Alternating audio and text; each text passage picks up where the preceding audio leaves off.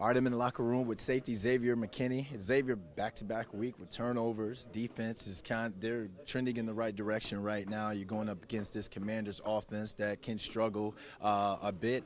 What's the vibes like? What are you guys talking about in the meeting room? Vibes are always high. We always come into the building just ready to work, ready to grind out the week.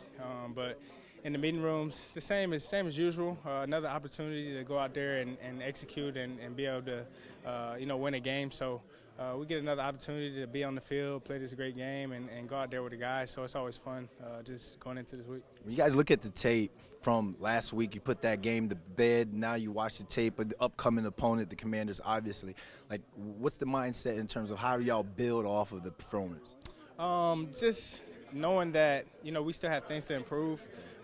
Just kind of locking in more so on the details, the little things that maybe we didn't do last week, and just playing that perfect game that we want to reach. So knowing that and knowing the guys that we have, knowing the coaches that we have, striving for the best at all times is kind of our way of getting to the grind and trying to be better. Early in the season, I mean, you guys have gone up against some pretty strong receiver core. Last week, it was Gabe Davis, Stephon Diggs. Now we're talking Scary Terry, Jahan Dotson, Kurt Samuel.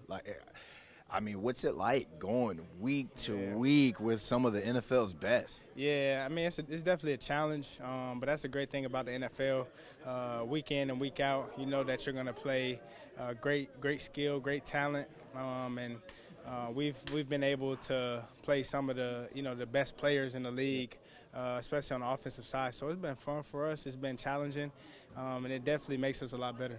All right, you're back at MetLife Stadium. You got the fans going to be there. It's going to be a packed house.